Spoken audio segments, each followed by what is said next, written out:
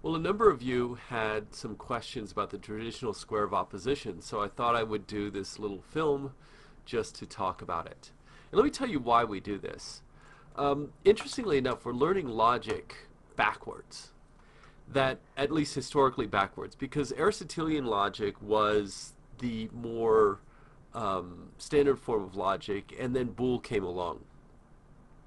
Now, the reason Boole came along and did his system of logic is because Aristotelians were proving the existence of things based on logical propositions, and basically they were using universals to prove the existence of things, which Boole saw as being a fallacy. As a matter of fact, we call that the existential fallacy. And so Boolean logic is more true to the meanings of the statements that we're using. But if we know that what we're talking about exists, Aristotelian logic can do a lot more. So Boolean logic is simpler because we're really only dealing with the diagonals, right? The contradictories. But with Aristotelian logic, we can say more about the relationships between the categorical statements. And that's why we have the traditional square of opposition. So when can we use Aristotelian logic? Really, we can use Aristotelian logic when the things that we're talking about are known to exist. All right, when the things that we're talking about are known to exist. So if we're talking about, dogs, cats, flowers, trees, things like that, we can use Aristotelian. If we're talking about fairies and leprechauns and things like that, we're going to use the Boolean standpoint. Now, even when we're talking about things whose existence is controversial, UFOs, Bigfoot, things like that, we're still going to use the Boolean because it would be begging the question then to assume that they exist as part of the argument. But using the traditional or Aristotelian standpoint, we can actually make more inferences about the relationships between these statements. And let me show you. So we have the modern square of opposition, right? And all the modern square does is it says, if A is true, O has to be false. Similarly, if O is true, A is false, and E and I have that same relationship, right? The corners have opposite truth values.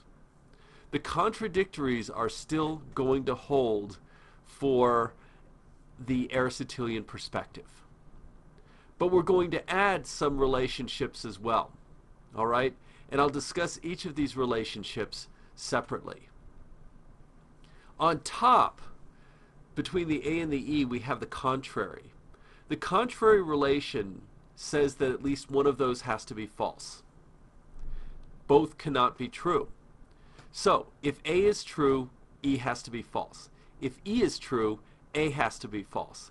However, if A is false, E could be true or false. All right? It's equally false that all dogs are poodles and no dogs are poodles. So one of them does not have to be true, but they cannot both be true. You can't say all dogs are poodles and no dogs are poodles. That wouldn't make any sense if there were dogs.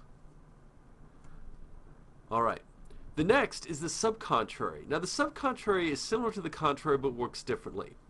With the contrary, both of them cannot be true. With the subcontrary, both cannot be false. All right?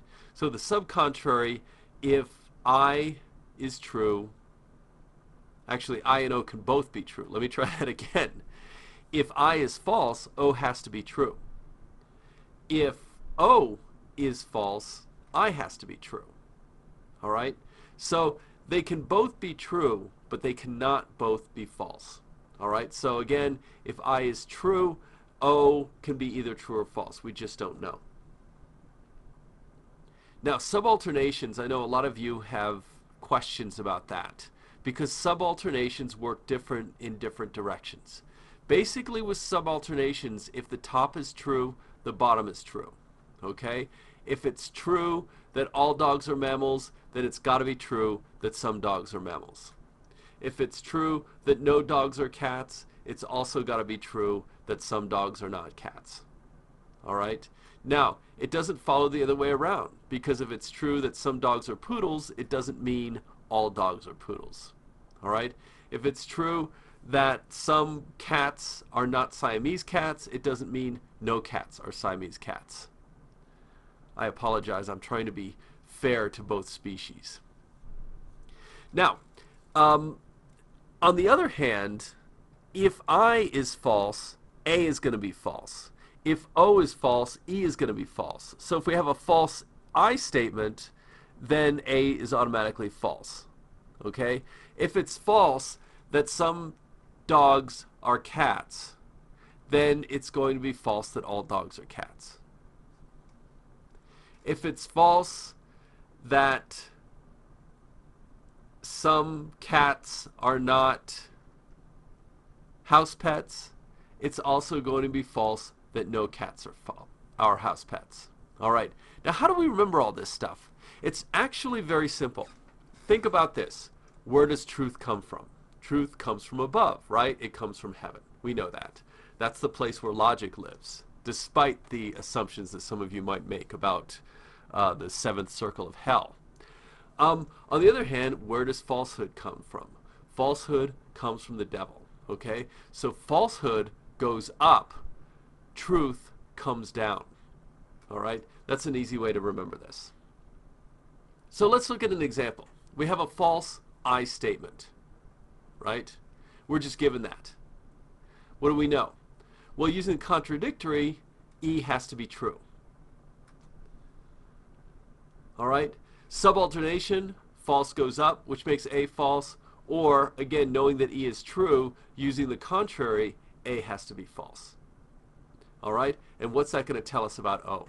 I'm going to give you a little time to think. I'd put music in the background, but there are issues of copyright, and if I sang, there would be issues of torturing students, which I don't want to be accused of. Okay, you ready? Do you know what O is? This should be fairly easy. The easy way is to use the contradictory here, but again, we also know that truth goes down and that both of these cannot be false using the subcontrary, and so O is, are you ready? True. All right? So hopefully this makes sense. Now, in this particular case, knowing the truth value of one gave us the truth value of all of them. But let's look at another one. Okay? If we know that E is false, right, we can use the contradictory to make I true. All right? But truth doesn't go upward. And if E is false, A could still be false. And if I is true, O could still be true, right? Both of them can't be false, but both of them could be true. So O and A in this particular case have undetermined truth values. Now, if we were doing a syllogism, what we would do, it wouldn't be a syllogism. It would be one premise and one conclusion. Syllogisms have two premises and one conclusion. We would have, say, the premise E is false, therefore A is whatever. Since we can't draw any conclusion about A, it would be invalid to draw any kind of conclusion about A based on E being false. Similarly, with I being true, to draw any kind of conclusion about A or O would also be invalid. Okay, but if the premise is a true I statement and the conclusion is a false E statement, then it's right, valid. Good. Okay, and that's it. I hope this helped explain the traditional square of opposition, and if you have any more requests, I'll be glad to post more videos. Until later, bye.